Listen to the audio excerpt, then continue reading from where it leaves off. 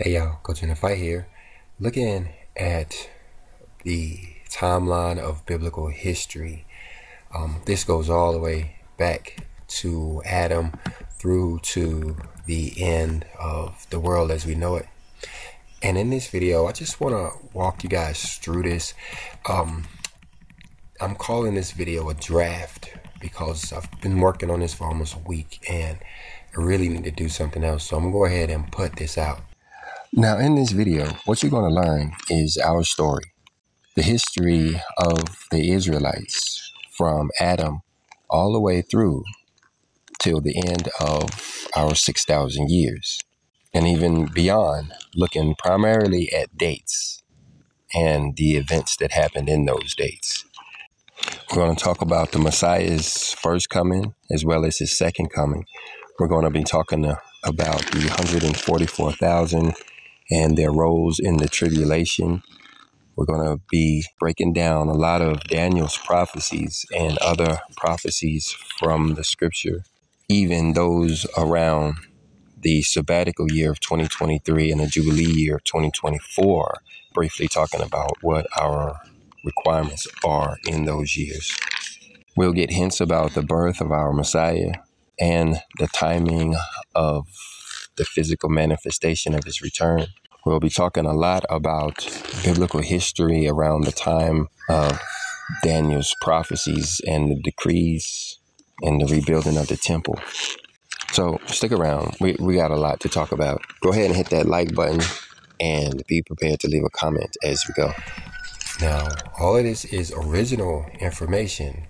That's important because, if you see anything in here interesting, and you find something online that agrees or disagrees, that's important that we share that information so that we can get this straight.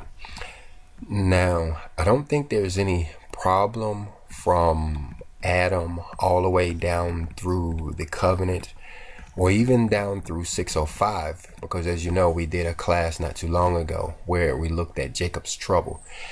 And it's important to understand the timing there in 605, what happened there in the third year of Jehoiakim in 605, to understand the prophecy that Daniel was talking about there in chapter 12, Daniel chapter 12.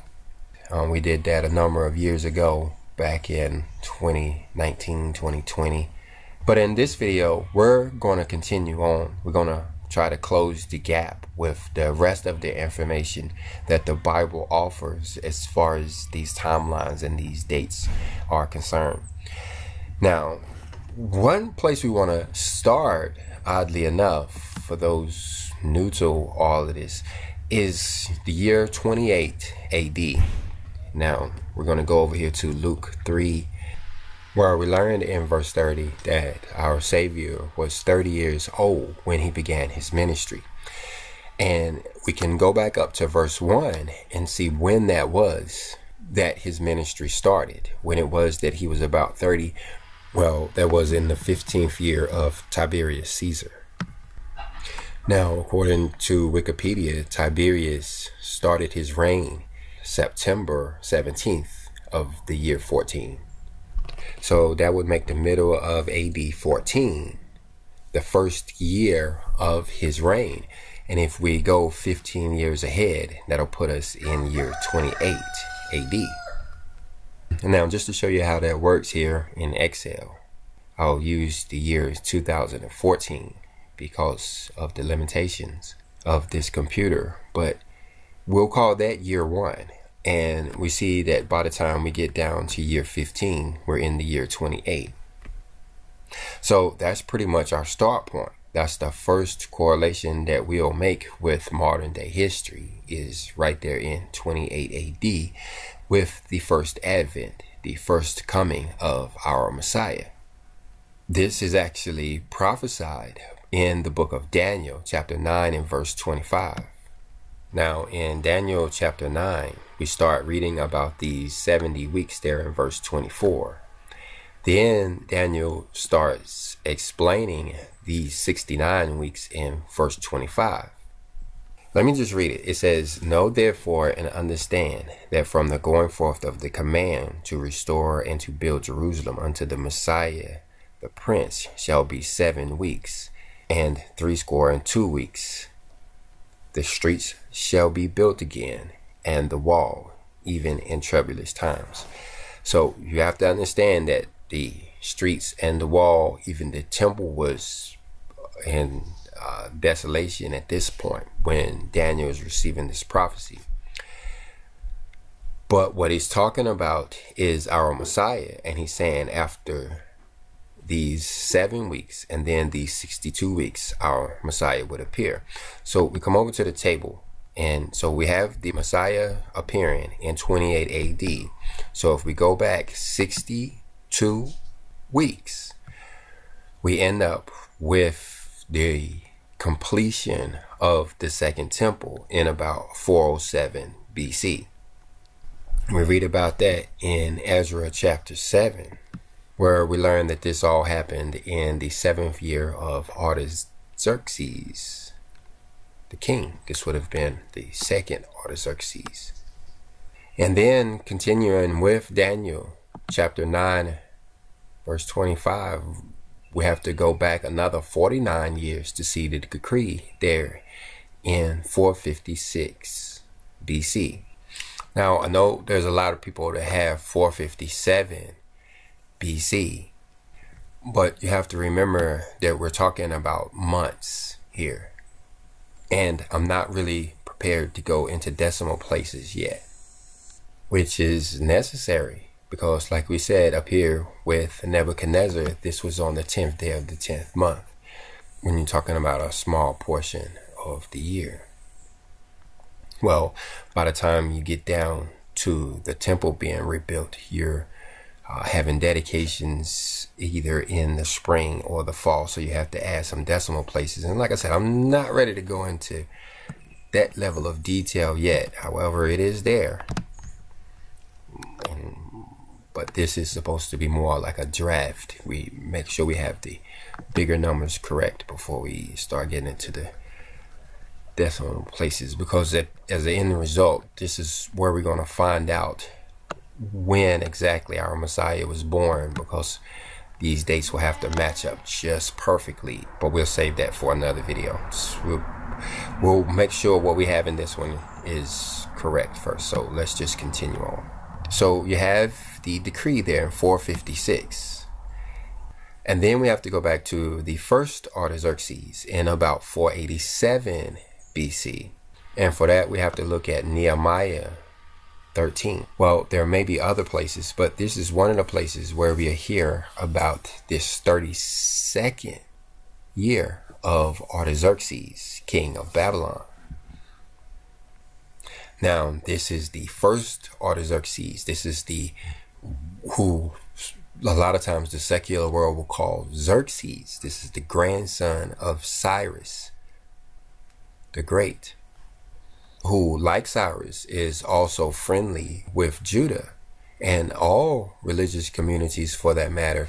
And in the 32nd year, he once again gives a decree to rebuild Jerusalem. So we see that here in 487. So how this happens is you have Cyrus to give the first decree when he came on the scene.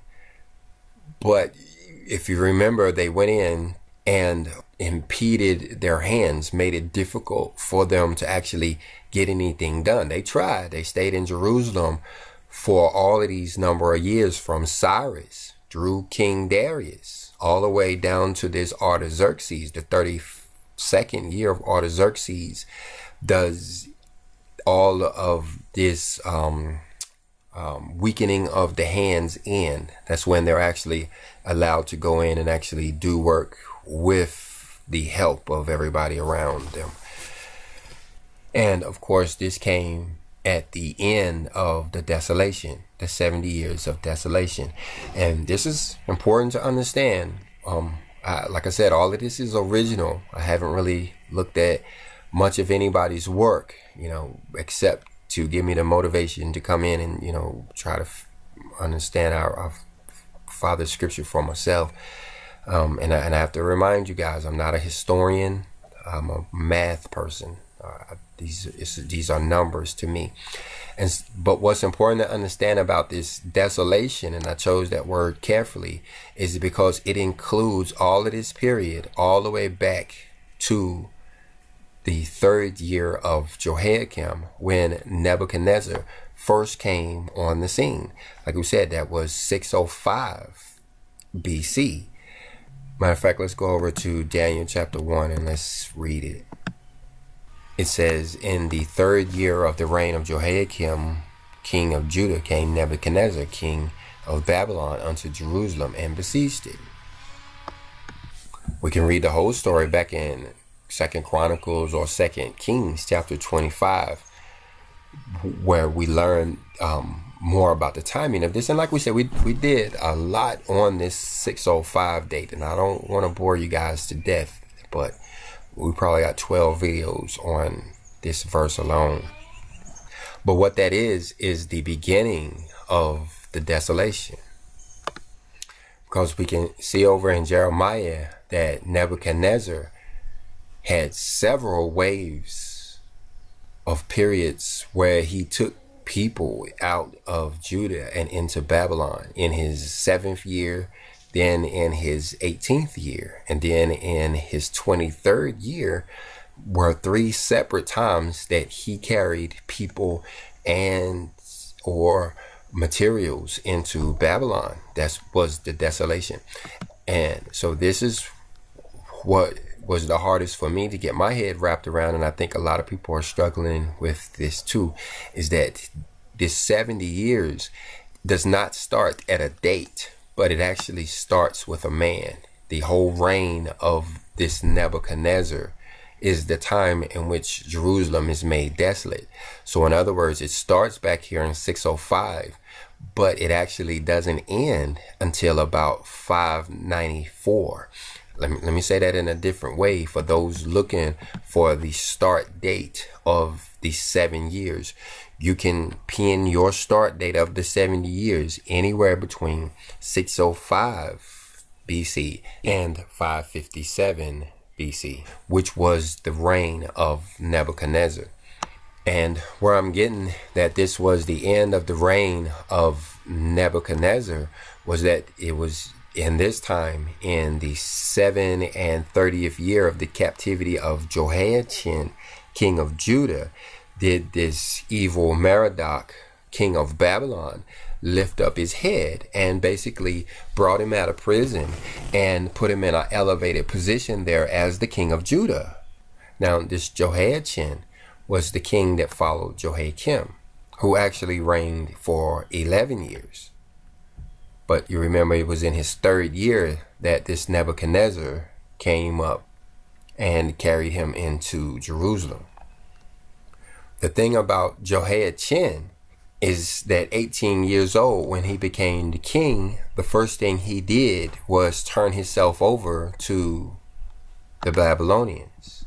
Note that he didn't kill Jehoiachin, he just locked him away and made Zedekiah the king. And then we learn in 2 Kings 25 and verse 27 that he was brought out of prison. Now, this is real interesting here to note, because some will catch on to this and they'll say, okay, well, their captivity period didn't last for a full 70 years, because you see here that the king was lifted up. And you say, well, how could the people still be oppressed and downtrodden if their king has been lifted up? And when we look at the verses following this, we see that he was lifted up above all the other kings, above the throne of the kings that were with him in Babylon. So they elevated the Israelites to that point. They elevated Judah there in Babylon. Now, this is what I find interesting. Like I said, I'm a math guy, so watch this.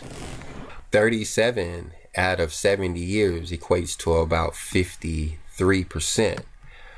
Now, when you look at the Abrahamic prophecy and the 400 years and how long they stayed in cattle slavery or whatever they called it, they were supposed to do 400 years. But if you multiply that times this 53%, you end up with more like 211 years. Okay, so let's start in about 1620 or whenever they say slavery started here in the United States. And then we're going to add these 211 days. And you see that it equates to the 1800s, about 1830, which is about the time when the slaves started to think about being freed here in America. I think the official date was about 30 years later. But you see my point, how it's very similar that those people spent about 50% of their time in slavery, and then they were released to spend the rest of their time living there and serving the king of Babylon. That's important to understand, is that they still had to stay in Babylon, according to the scripture of what they was told by Jeremiah, that they had to stay in Babylon and serve the king of Babylon, else they would be punished severely. Well, here's the case here in America too, where these people were released in the 1800s, in the 19th century, but yet are still here serving the king or the president of the United States, in the same manner, tributaries to this king. Well, this is what we're then expecting then, is for, this all to go down similar to the way it did back then, where you're going to have a new Cyrus, who we know to be our Messiah this time, and is actually going to help us to make this transition, same as they did before. But anyway, all of that to say, a long way of saying this desolation period is a period that started in 605 and ended in 487, which is more like 118 years instead of just 70 years. But anyway, like I said, this is new information, and I appreciate any feedback, constructive feedback anybody wants to offer. But let's continue on. What this allows us to do now is to bridge the gap between our Messiah and the old world. I'll say the first temple, Solomon's temple. We're able to bridge the gap, and even bridge the gap with the second temple, Ezra's temple, I think it's called, Zerubbabel's temple, same guy. But the way we do that is we go back and look at the prophecy there in Daniel chapter 9 in verse 27, where we see that our Messiah would be cut off in the middle of the week. There was supposed to be an additional week that started in 28 AD. That would have been the 70th week. There's only 69 weeks in here. This was actually supposed to be the 70th week. The 70th week started in 28 AD. But it only lasted for 3 years or 3.5 years before the Messiah was cut off. It says that he would confirm the covenant with many for 1 week. That's what he was doing there with the disciples for those 3.5 years. He was teaching them the covenant, teaching them how to live within the covenant, and they had the mission of going out and teaching everybody else. It's the same way the 144,000 are today. They have the mission of learning the law and the rules, so that when the end of this week comes, that was the beginning of the week with 12 of them.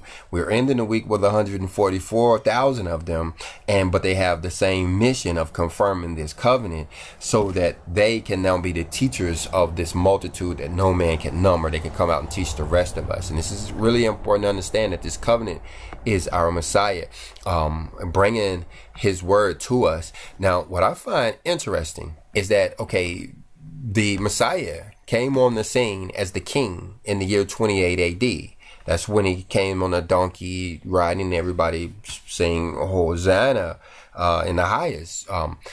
So he was declared king in 28 AD. But when we look at our biblical history of kings and how long they reigned,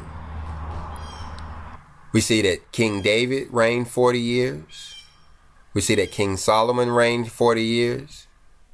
We see that Joash reigned for 40 years.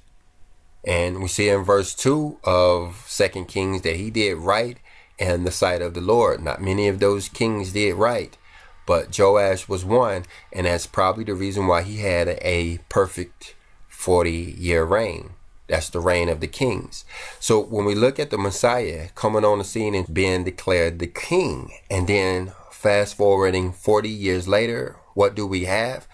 The temple once again being sieged. In other words, that's what he was talking about, the temple and his relationship with the temple. Even though they destroyed his body, his reign was supposed to last until the end of the second temple.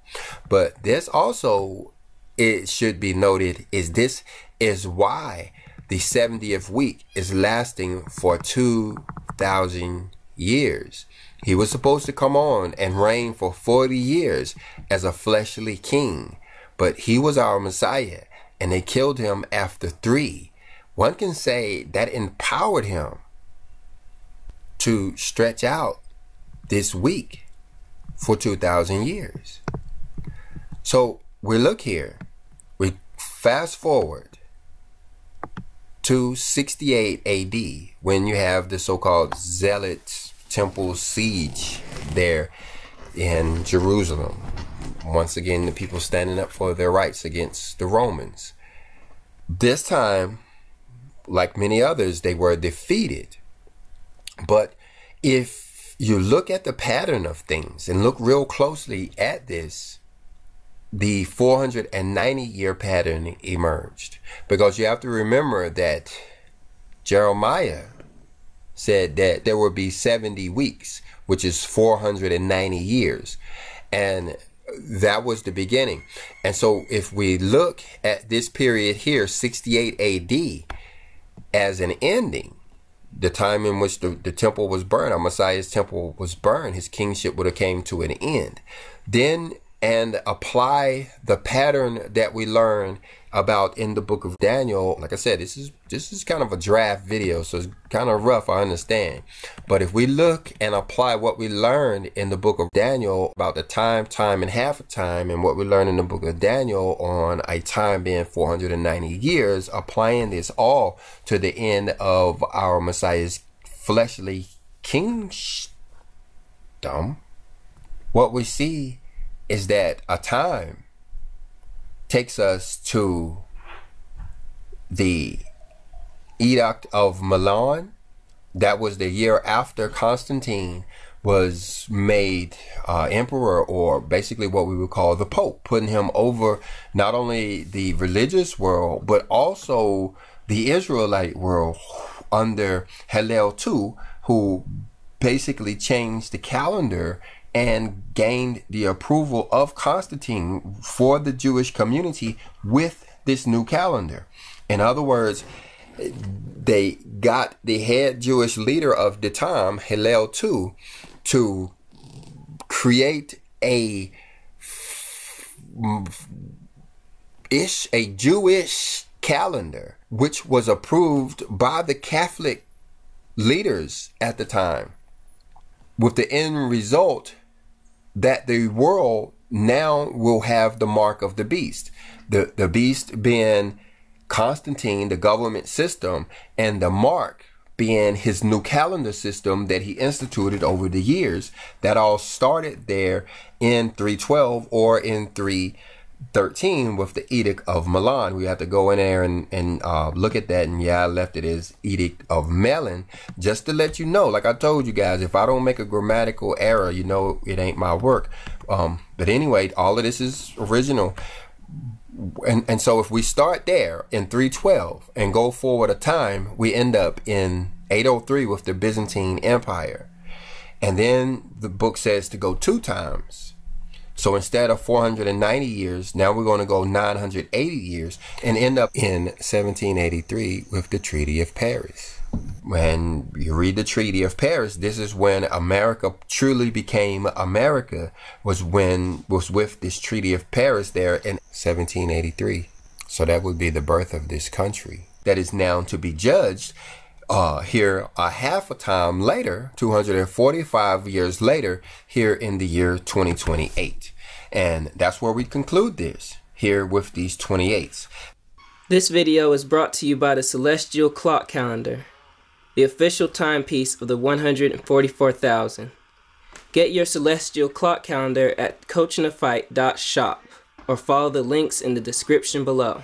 And let me show you something else interesting about the year 2028. We're talking about the years of human history.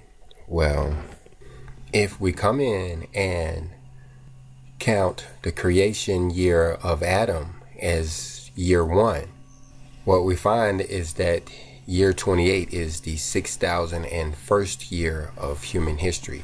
In other words, that's the year in which we'll start the next 6,000 years of human history. So there is our 6,000 years of human history. But before we think of how far out the year 2028 is, let's talk about our current year, the year 2023. There's a lot we can do with this table here. Like, for instance, using the book of Jubilees and what it says about the timing of when they crossed the River Jordan, we can determine our sabbatical years. Using the information that we get from the book of Jubilees, we see that they crossed the River Jordan in a Jubilee year, which was 1456 BC. But with that information, we can easily see that the year 2024 is also a Jubilee year, and the year 2023 is a sabbatical year. Of course, it is important to know this because of our obligations, our requirements that we have in the sabbatical year, which is to read the book of the law during the Feast of Tabernacles, and our requirements in the Jubilee year, which is to blow the trumpets on Atonement Day. These are both years of release, one for financial debts and personal freedoms, that being the sabbatical year, and land being returned in the Jubilee year. So it's important to get these dates right. Maybe you'll want to go and watch this video again. And that reminds me, I went through this release on the last cycle, the last sabbatical year, 7 years ago. And I say that to say I've really appreciated all of the support you guys have given throughout the years, allowing us to do this research through your charity.